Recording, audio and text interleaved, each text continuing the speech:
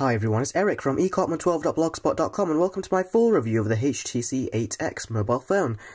Now I must say a big thank you must go over to Vodafone for sending me this handset over to review.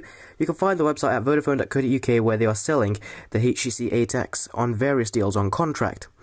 Now let me first give you a rundown of the specs. It's got a 4.3 inch 1280 by 720 Super LCD 2 screen. It's only coming in at 130 grams, so it's very nice and light. It's got Corning Gorilla Glass 2 as well, so it's a much more stronger and durable screen.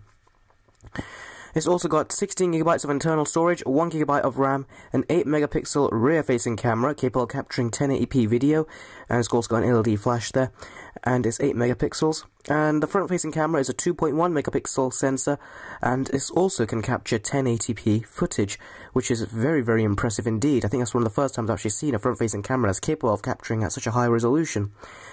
And as for the processor, it's got running a Qualcomm 1.5GHz dual-core Snapdragon processor.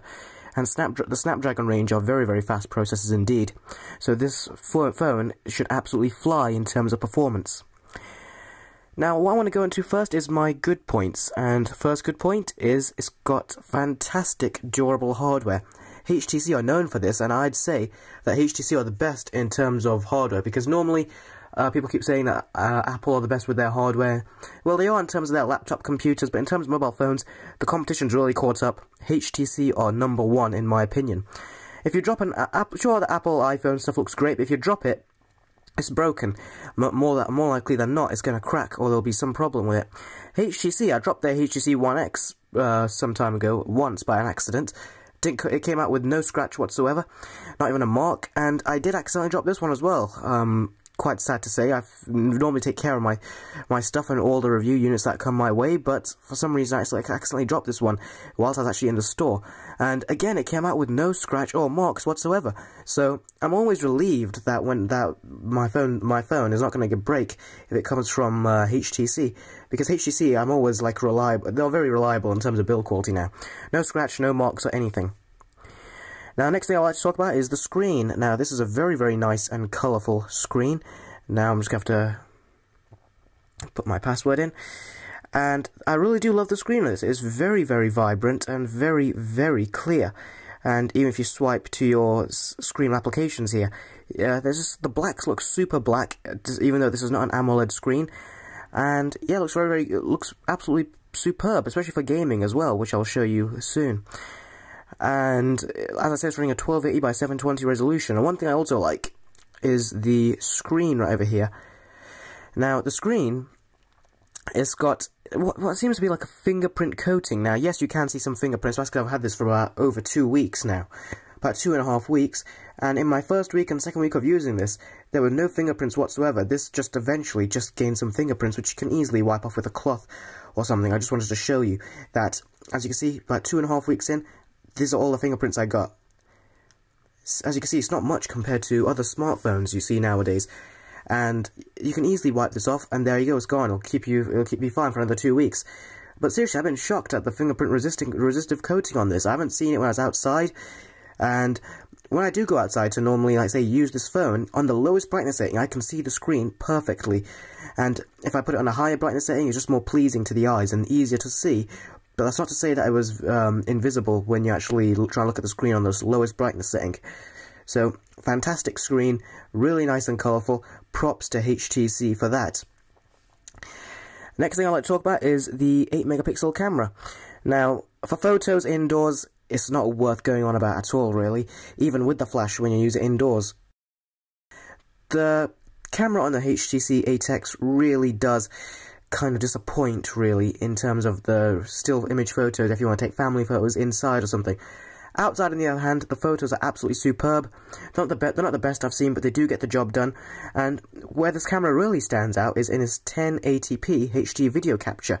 And not just on the rear camera, but also on the front camera as well. They both capture superb HD video, and you'll have seen some test footage using the rear-facing and front-facing camera in an outdoor situation on my channel earlier. It's an absolutely superb camera for video capture. 1080p capture on this really is superb, mainly on the rear-facing camera. On the front-facing camera it's acceptable, but it's still the best sort of front-facing footage I've seen on a mobile phone. Now, next thing I'd like to go on is battery life. And battery life on this phone, no worries whatsoever at all. It is absolutely superb. When I was actually using this to test out for battery life, I'm getting a day and a half easily with no problems whatsoever. So battery life on this, absolutely superb. I'd term what I was doing more like medium to heavy use. If I'm more like a hardcore user, I'd get just about a day of use with this. And if you really want to watch like loads of YouTube videos, play a lot of games and many things like that, then yes, you're going to get much shorter battery life.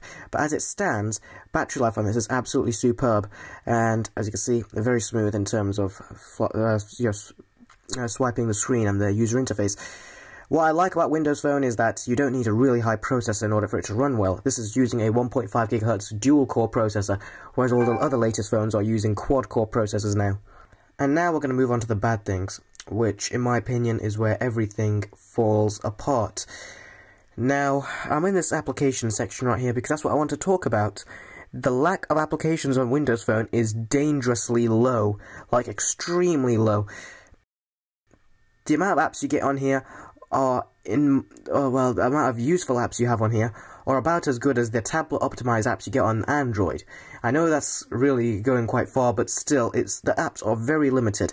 And I thought that, yeah, before using Windows Phone, as I said, this is my first time this is the first time I'm using a Windows Phone, I thought, yeah, it's not a big deal, you know, it's like, the apps will come eventually, and the few apps that we do have will have the quality aspect. Not much of them have the quality aspect. For example, let me pop into one of the apps, IMDb, for example. It's a basic app, should work perfectly fine, but whenever I tap on the first movie on the first page, seems to be behaving. Let's do that again. And again, it seems to be working. That really... It knows I'm trying to film a video now. That's why it's working perfectly fine. But when I was using this initially, there was a Die Hard poster on the screen. And I was actually just clicking it so I can view the video and stuff. And this app would just take me back to the home screen. So that's very irritating. But as I said, lack of apps is really a problem on Windows Phone right now. Another thing I didn't like was no dedicated YouTube app. As you can see, there's this YouTube app right here, but that's because I actually installed this from the market. It does nothing but just take you to the mobile website on YouTube, and everything on this mobile website on YouTube is very cramped. It really, really is cramped. If I go to search for a video, like say mine, obviously to avoid any copyright, and if I just go into any of my videos, plays it quite quickly, which is a very good point, but for some reason, the quality of the screen isn't really coming through on this video. It's really disappointing. Hi everyone, it's Eric from Now, the speakers on the plus side are very good. Review of Ice Cream Sandwich on the HTC Desire S. Now, I'll be splitting this video into 4 segments. Sense 3.6, Ice Cream Sandwich, Bugs. And as you can see, this audio quality was very good. It does distort the loudest setting, but you can turn it down a few notches. It'll work perfectly fine. It won't be that loud.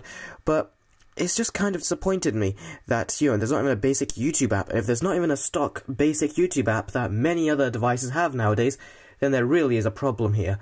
So that's another thing I didn't like.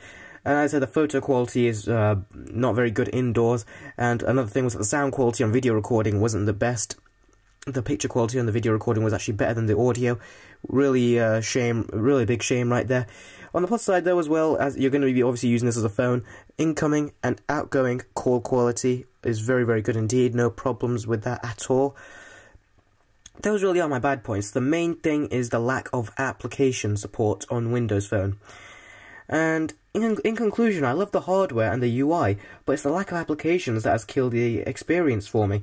If something as basic and stock as the YouTube application is unavailable, then that says it all.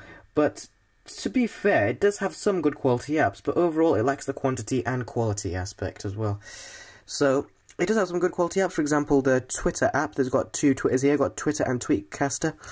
They're both very good indeed. Let's just turn that back on. They're both very good if you just want to post your regular tweets. Let's just post one right now. I'll just write down reviewing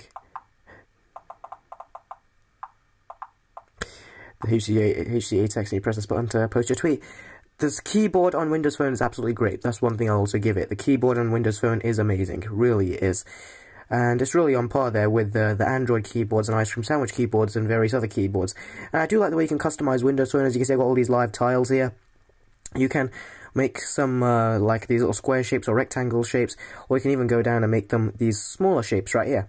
So I really do love the tiled interface on Windows Phone. I really have enjoyed it. I thought it'd go stale, but it's something that I did get used to and I really enjoyed using.